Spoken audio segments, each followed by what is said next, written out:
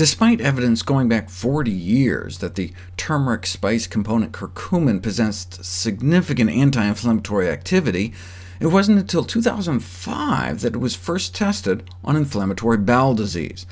Why did it take so long? Well, who's going to fund such a study? Big Curry? But a lack of corporate backing doesn't stop individual doctors from giving it a try, which is what these New York physicians did. They decided to ask the next 5 patients that walked through the door with ulcerative colitis to start curcumin supplements. Ulcerative colitis is a debilitating, chronic, relapsing, remitting, meaning comes and goes, inflammatory bowel disease that afflicts millions. As with most diseases, we have a bunch of drugs to treat people, but sometimes they can add to disease complications. Most commonly nausea, vomiting, headaches, rash, fever, and inflammation of the liver, pancreas, and kidneys, as well as potentially wiping out our immune system and infertility. And most ulcerative colitis patients need to be on drugs every day for the rest of their lives, so we really need something safe to keep the disease under control. So how did they do on the spice extract? Overall, all 5 subjects improved by the end of the study, and 4 out of 5 were able to decrease or eliminate their meds. They had more formed stools, less frequent bowel movements, less abdominal pain and cramping. 1 even reported decreased muscle soreness that they normally felt after their exercise routine. But this was what's called an open-label study, meaning that the patients knew that they were taking something, and so some of the improvement may have just been the placebo effect. In 2013, another small open-label pilot study found encouraging results in a pediatric population, but what was needed was a larger-scale, double-blind, placebo-controlled trial, and here we go. They took a bunch of people with quiescent ulcerative colitis and gave them either turmeric curcumin along with their typical anti-inflammatory drugs, or a placebo in their drugs. In the placebo group, 8 relapsed out of 39, meaning their disease flared back up.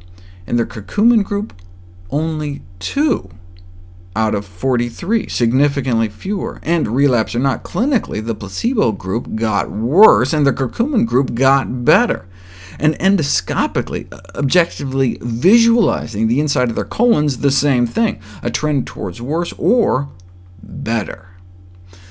5% relapse rate in the curcumin group, 20% relapse rate in the just conventional care group. It was such a dramatic difference that the researchers wondered if it was just some kind of fluke. I mean, even though patients were randomized to each group, maybe through some chance coincidence, the curcumin group just ended up being much healthier, and so maybe it was some freak occurrence rather than curcumin that accounted for the results.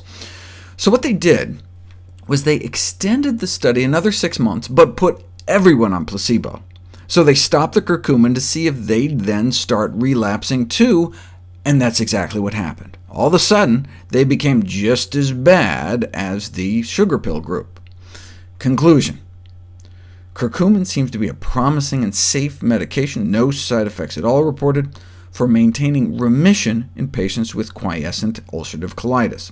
So, curry for the cure? Asked an accompanying editorial in the Journal of the Crohn's and Colitis Foundation of America. Can curcumin be added to our list of options with respect to maintaining remission in ulcerative colitis?